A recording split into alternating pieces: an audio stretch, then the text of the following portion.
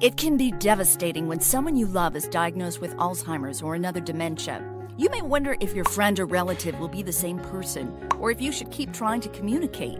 The answer to both of these concerns is yes. A diagnosis doesn't change a person overnight. You can still have meaningful conversations with someone with dementia. Please don't stay away. They need your love and support now more than ever. When talking with someone with dementia, use short, clear sentences. Look them in the eye and introduce yourself. Address the person by name and treat them with dignity. Avoid baby talk. They're an adult. Don't try to reason or argue or remind them about what they've forgotten. You wouldn't ask a blind person to see.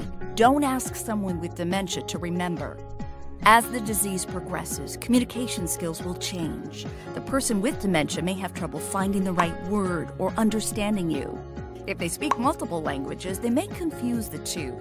This all can be very frustrating, but you can still meet them where they are and find ways to communicate, even without words.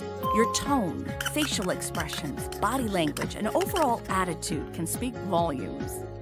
Exploring new ways to communicate can be a beautiful thing and will help your person feel valued and loved. Learn more about dementia and get the support you need by calling 858-492-4400 or visiting alzsd.org.